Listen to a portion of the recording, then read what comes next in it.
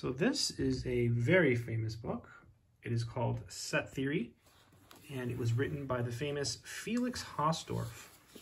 I'm not sure which edition this is. There is a nameplate here that we can see.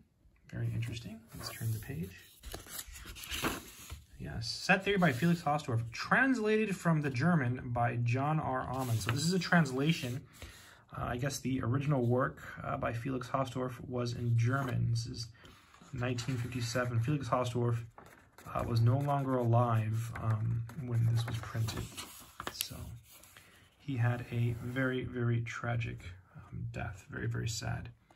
The present work is a translation from the original German into English of the third 1937 edition of, and there's the name, I don't know how to say that, Mengenlehre by Felix Hausdorff.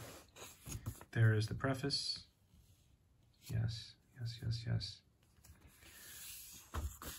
Or the editor's preface.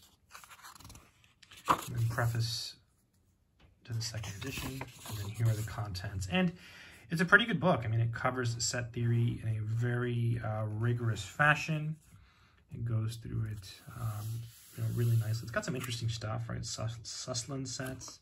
Probably never heard of that, or just interesting topics. And the entire book is on set theory.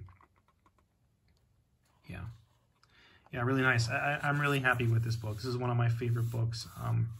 I guess because it was written by such a famous mathematician. It's like you're reading the works of a master, right? Of a master. I wish I could read German so I could read the original. I think that would be really cool. I'd read the original one in German. Yeah, I think if you're a collector of math books, something like this is just absolutely worth owning. Again, it's Set Theory by Felix Hausdorff. Take care.